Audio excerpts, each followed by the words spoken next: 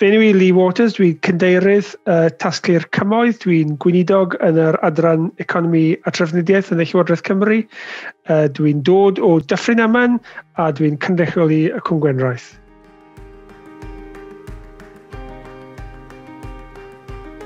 So the Valleys Task Force was created in 2016, and there's been a huge range of initiatives over the years to try and deal with the challenges faced by the old South Wales coalfield.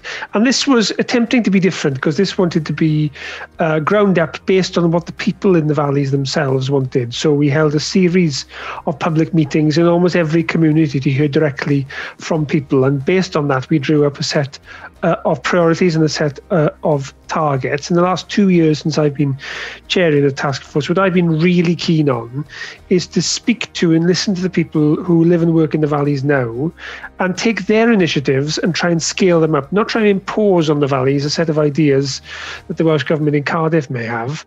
But I think the solutions to the problems faced by the valleys lay in the valleys, with the people of the valleys, and unleashing that potential and that passion and scaling it across all the communities is the best way of creating lasting change.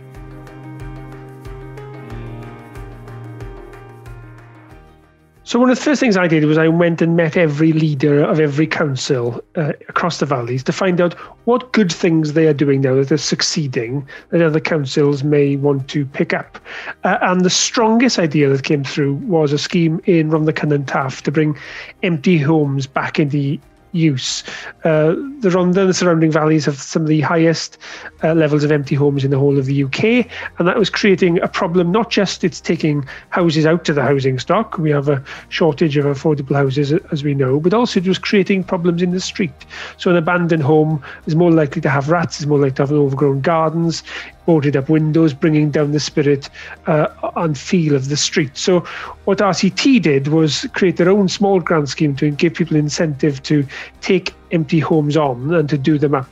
So I wanted to scale that across the valleys because I think it's a tremendous scheme. We put £10 million into the project, and now 600 homes right across the old South Wales coalfield have had grants of up to £20,000.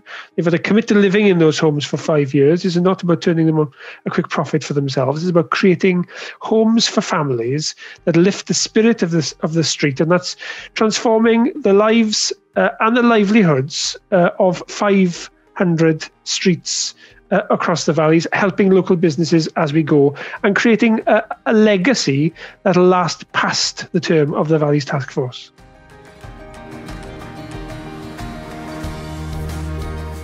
We wanted this to be about the countryside on your doorstep, a visitor attraction for sure, but also about enabling people who live in the valleys to explore the beauty on their doorstep. Because we know from a well-being point of view, access to nature is crucial for your own well-being and for your own health. And using an example in Bridgend, we've created now a network of volunteers and rangers, community connectors, I think they call them, who can run the walking groups or cycling groups or access to nature groups, working with local GPs and their social prescribing model. So rather than giving someone a tablet, you might give them access to an outdoor activity where you meet other people, you create friendships, you get in the outdoors, you have exercise.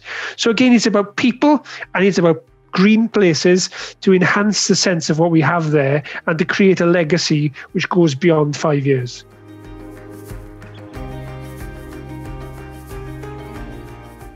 What I wanted to do is to create a network, just as you have in private schools or in universities.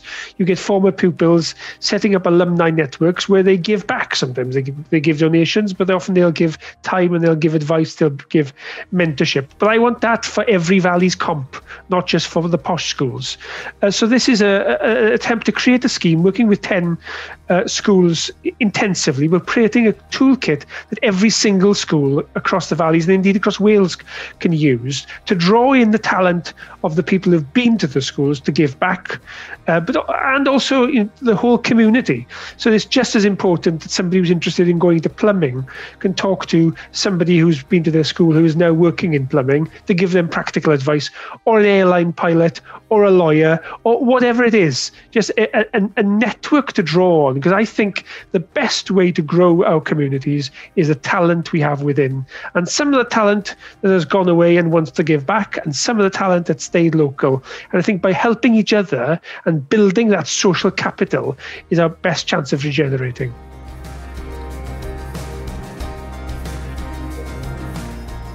Over the last 5 years, the Valleys Task Force has made a real difference, but there is so much more to do. And that lies with all of us.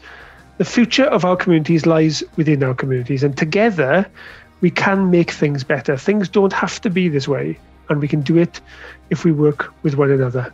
Diolch yn fawr iawn.